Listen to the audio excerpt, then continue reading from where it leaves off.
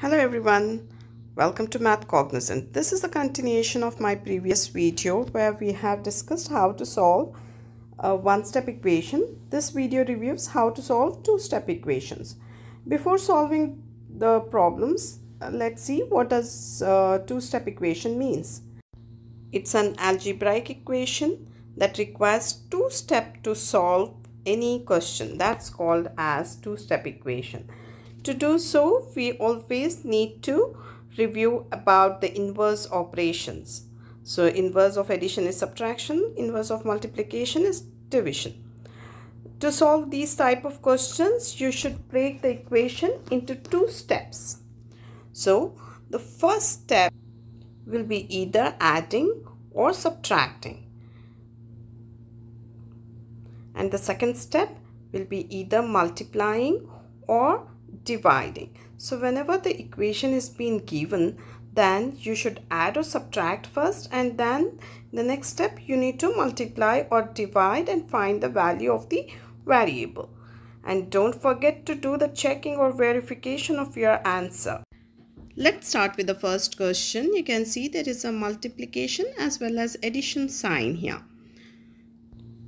It's an addition equation, so we need to do the opposite or inverse operation, that is subtraction.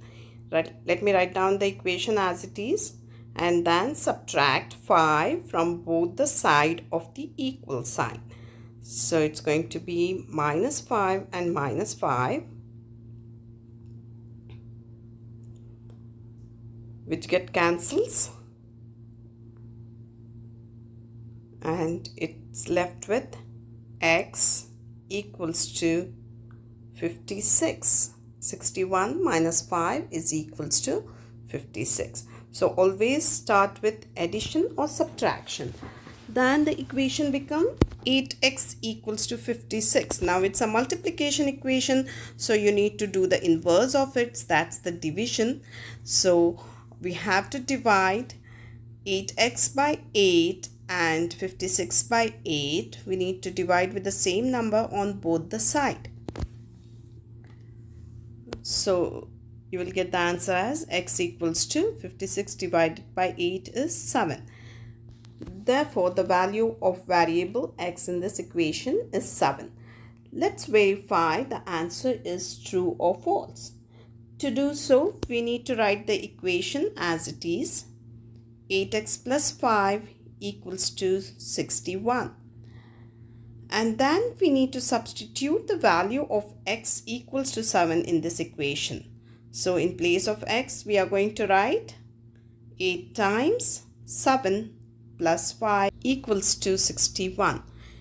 Now you need to follow the order of operation. Please watch my video about this topic to solve the questions where there are more than one operator. Here we need to multiply first and then we need to add. So 8 times 7 is equals to 56.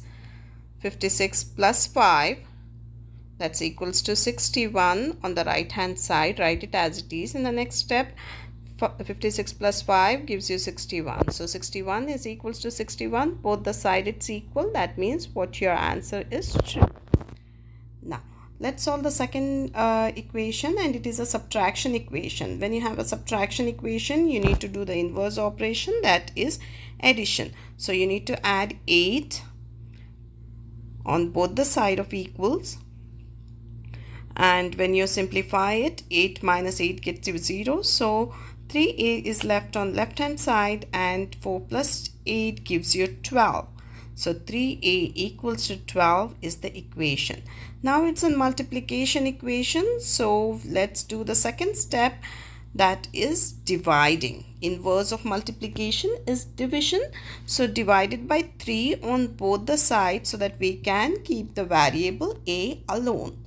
We don't need any coefficient with the variable because we are finding the value of a here. So a equals to 12 divided by 3, that is equals to 4. Let's do the verification if the value of a equals to 4 is correct or wrong. Let's write down the equation as it is. In place of a, substitute the value a equals to 4. So 3 times 4 minus 8 equals to 4.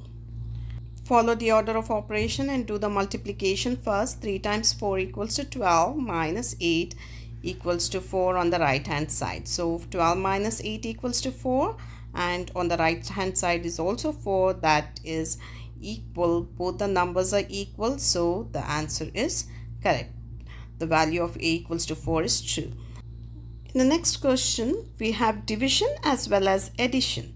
So we need to do the addition property first and do the inverse of it, that is subtraction. Subtract 4 from both the side, so it get cancelled. On left hand side it's left with c over 7 equals to 9 minus 4 is 5. Now this is a division equation where we need to do the inverse operation, that is multiplication. We need to multiply 7 on both the side of equals. So 7 times c over 7 equals to 5 times 7. 7 and 7 get cancelled.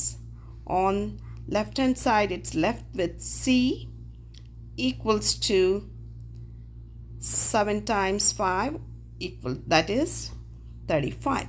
Let's do the checking of it by writing the equation. C over 7 plus 4 equals to 9. In place of c, substitute the value as 35. So 35 over 7 plus 4 equals to 9. Again follow order of operation. Division comes before the addition. So divide 35 by 7, that gives you 5. 5 plus 4 equals to 9. So 5 plus 4 equals to 9. On the other hand is also 9. So the equation is true for the value of c equals to 35. One more question is also with the division and addition. Here we need to eliminate 4 first. So on left hand side it's left with x over 3 equals to 5. Now it's a division equation. We need to do the inverse operation, that is multiplication. We need to multiply 3 on both the side of equal. 3 from numerator and denominator get cancelled. On left hand side it's left with x equals to 5 times 3 is equals to 15. Let's do the verification of this answer. In place of x, write down 15. 15 over 3. 15 divided by 3 plus 4 equals to 9. Simplify 15 and 3, that gives you 5. 5 plus 4 equals to 9 on left hand side. 5 plus 4 is equals to 9, which is equals to 9, which is present on the right hand side. So the value of x equals to 15 is true. Here are the rules and steps to follow when you are solving two-step equations. So make sure to use the inverse operation, and at first you need to do addition and subtraction, and the next step you need to do multiplication and division, and also follow the order of operation when you are verifying your answer. Hope you understood this concept. Please like, subscribe and press the bell button to get notified on our latest videos.